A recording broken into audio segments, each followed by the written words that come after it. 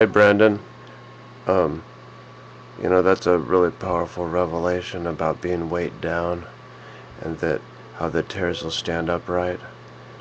I know I received a similar revelation about, I just think it's interesting how the tares that in the natural, that tares look almost exactly like wheat. And to me that's amazing that I totally see how that is the spirit of religion.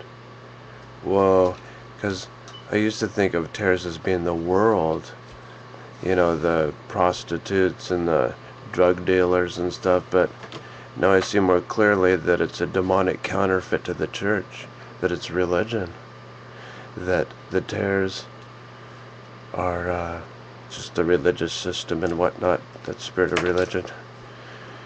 But, that powerful word you have there.